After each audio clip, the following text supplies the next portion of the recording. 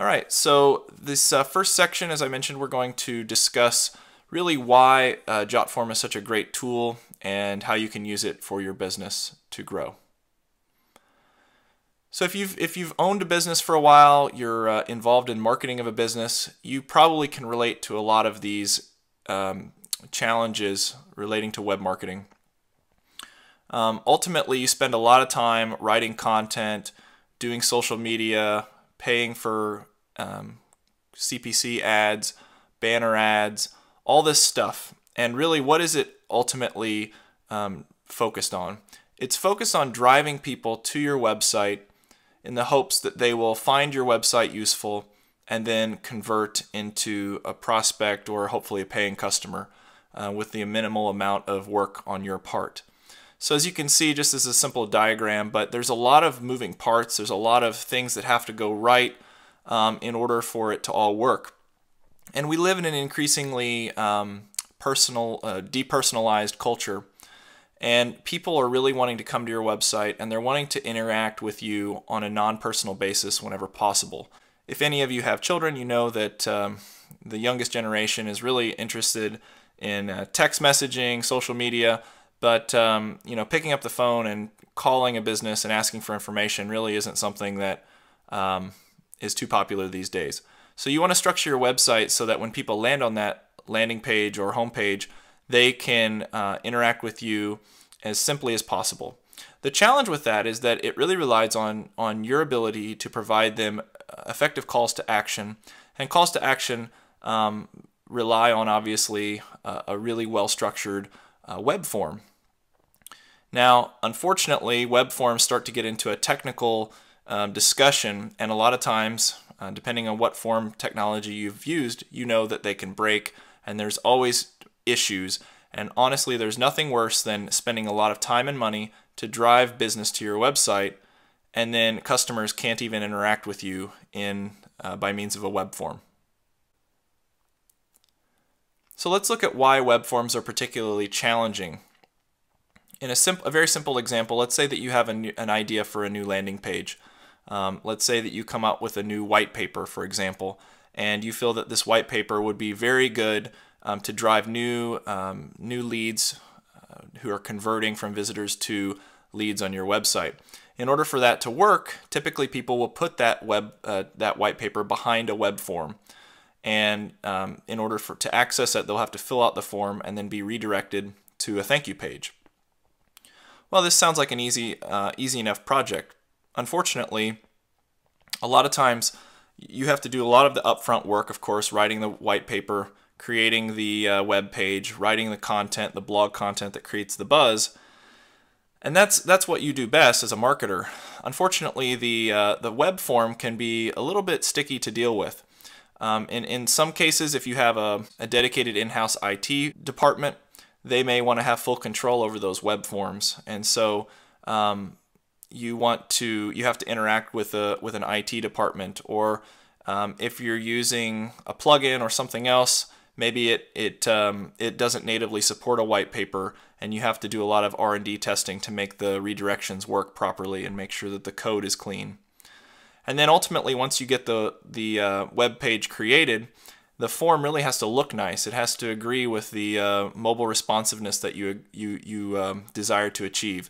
It has to graphically look nice and be appealing.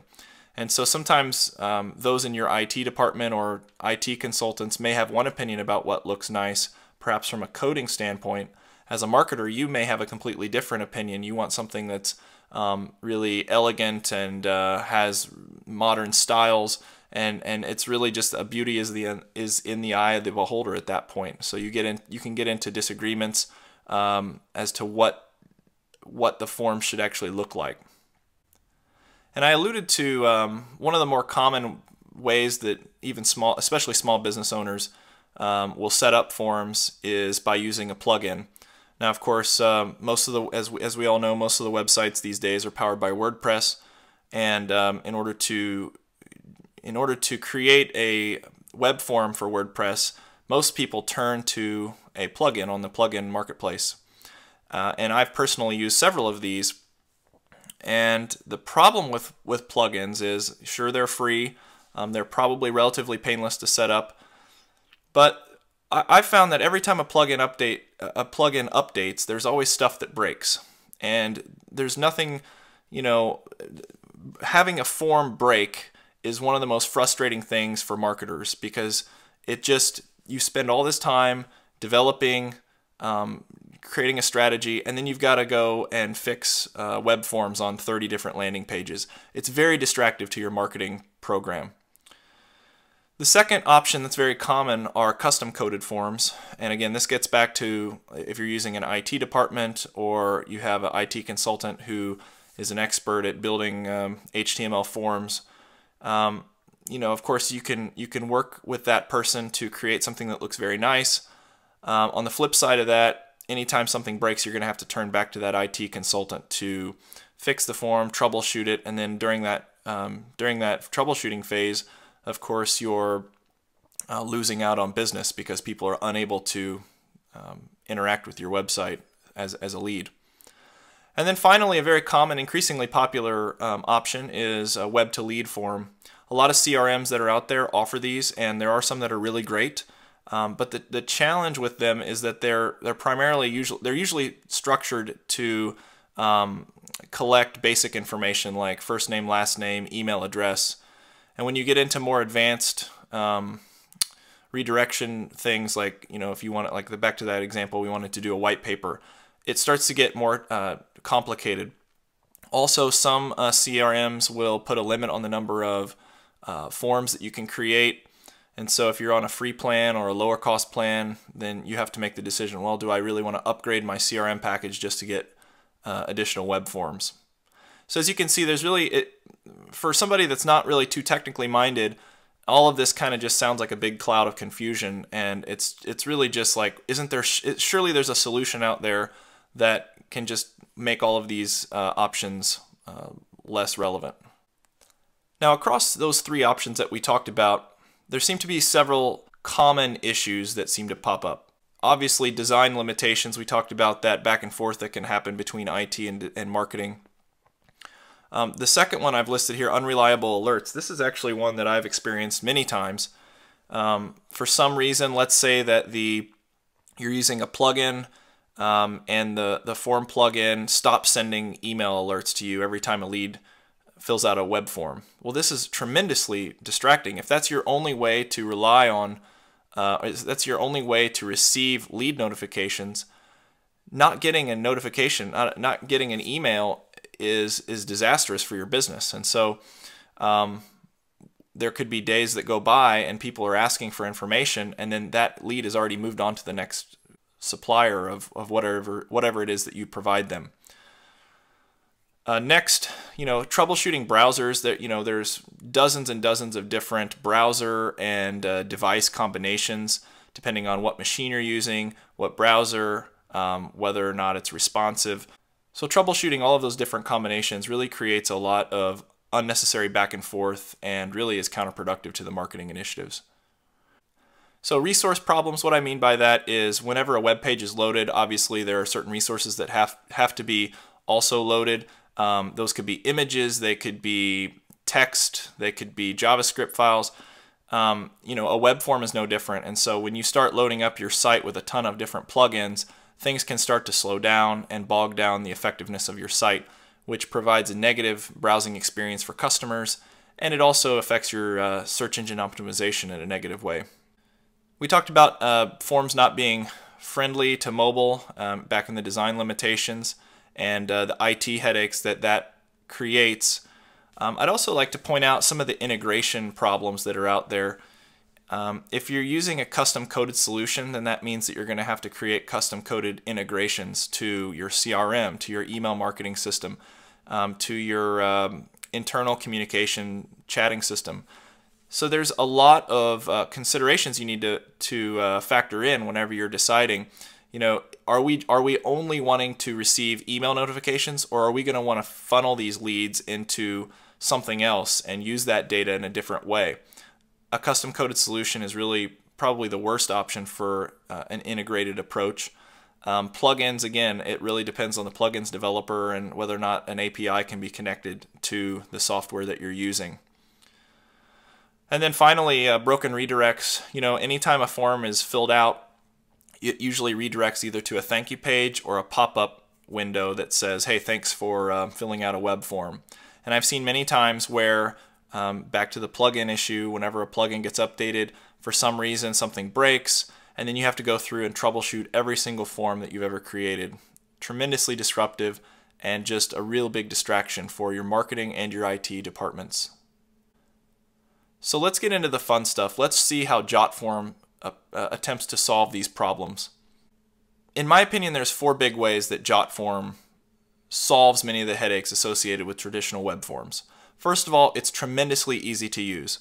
As I mentioned in the introduction of myself, I've had to learn kind of the basics of HTML and basic code stuff, but as you can probably tell by me talking, I'm not somebody that studied this in college. I'm a marketer. And so as a marketer, it's very comforting to know that I can pop into Jotform, create a nice little form, and then it works beautifully, and I never have to really, get a developer involved with the process. Second of all, it's tremendously easy to access. It's completely cloud-based, so I don't have to log into WordPress and monkey around with some back-end stuff that I can't even remember where it is. I just log into Jotform. I can copy, clone. I can do all kinds of cool stuff simply by logging in either on my computer, or now I know with Jotform 4.0 you can do it on the go with your mobile device. Also, it's great that in the probably 3 or 4 years I've used Jotform, I can count on a couple fingers how many times I've ever had anything really break, and usually it was something that I did that I just didn't catch in my quality control process. Jotform, day in and day out, it performs, and you never really have to worry about whether or not a plugin update's going to break something. And finally, it's budget friendly. In reality, Jotform is competing with some of those free plugins that I mentioned, and so they do offer a free package that many of my clients have started out with. As you grow your business, as you grow your inbound marketing presence, then naturally your Jotform subscription can increase as well. All of this really has led to Jotform becoming the premier solution for web-based form building. If you look at Jotform's website, there's some pretty compelling statistics that I thought I would just point out here. Since 2006, Jotform has grown its user base to exceed 2 million users. That's a pretty awesome number. And those 2 million users have used Jotform to build over 8 million hosted forms. And when I say hosted forms, again, Jotform is a cloud-based solution, so instead of the form being hosted on your server, it's actually hosted on Jotform's server. And then, as we'll see later on in the training, Jotform gives you a JavaScript or an iframe that you can just use in your code, and then that immediately populates on the live web page. So Jotform is actually hosting the forms you build.